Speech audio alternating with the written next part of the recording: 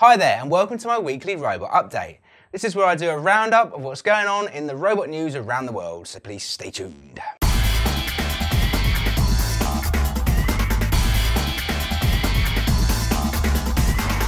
Today we're looking at a quadrupedal robot called ANYmal, the Neato smartwatch robot controller, and Google Atlas robot takes a beating. Don't forget guys, if you're looking to find out where to get your hands on any of the robots in this weekly robot update or any other robots, then please visit my RoboFull online store. ANYmal, Robotic Systems Lab based in Zürich Switzerland, has recently released a new video of ANYmal with Marco Hutter at Robotic Systems Lab explaining the new designs. ANYmal is a quadruped robot designed for autonomous operation in challenging environments. Driven by special, compliant and precise torque control actuators, the system is capable of dynamically running and high mobile climbing. Thanks to incorporated laser sensors and cameras, the robot can perceive its environment to continuously create maps and accurately localize. Based on this information, it can autonomously plan its navigation path and carefully select footholds while walking. Driven by real-world applications, namely industrial inspection of oil and gas sites, ANYmal carries batteries for more than 2 hours autonomy and different sensor equipment such as optical and thermal cameras, microphones, gas detector sensors and active lighting.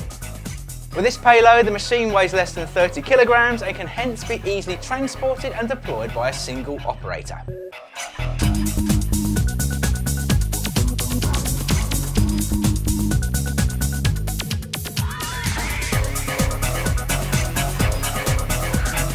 Neato smartwatch.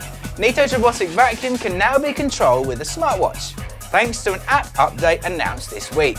The automatic update allows smartwatch users to start, stop and receive notification from Neato's BotVac connection vacuum, a Wi-Fi connected Roomba competitor that uses laser scanners to map and clean spaces. The BotVac connected could already be controlled from iOS and Android smartphone apps, but this week's update brings the same functionality to Apple and Android smartwatches. According to Neato, this week's update makes the BotVac Connect the first robot vacuum to offer smartwatch functionality. In addition to starting and stopping the vacuum, BotVac Connect owners can monitor the progress of its cleaning on their smartwatches and receive notifications once it's finished.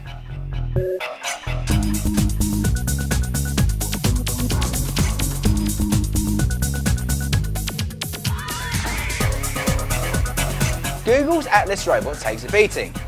The company's robotics subsidiary Boston Dynamics has revealed the latest iteration of Atlas robot, most recently seen doing the hoovering last month. The older version of Atlas was clunky, tethered to its control apparatus through a tangle of wires, and not particularly a good housekeeper either.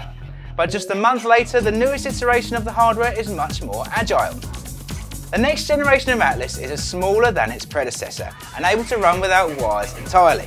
The demonstration video shows it's opening the doors of Boston Dynamics offices in Massachusetts before trampling through the snow-filled woodland outside the building. It stumbles once but stays upright throughout. The video also shows the robot stacking 10-pound weights and, in a classic of the Boston Dynamics robot torture genre, being prodded with a hockey stick before eventually being forcefully shoved over entirely with a tube.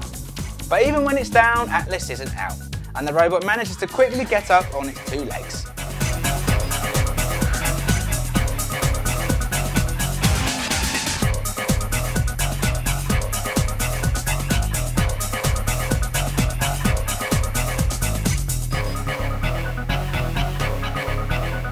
That's it guys for the weekly World Robot News. I'm your host, Philip English.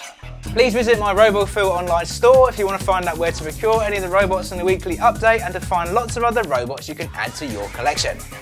Now if you like this robot video and want to see even more of the latest robot news, reviews and robot tutorials, then please hit the subscribe button to get up to date with the latest videos that come out. Please have a look below as well where I put links relating to these videos as well as other information and web links for your review. If you have any questions or want to see any other robot tutorials or review videos, then please write me a message in the comments section and I'll see what I can do. Thanks guys, looking forward to see you next time.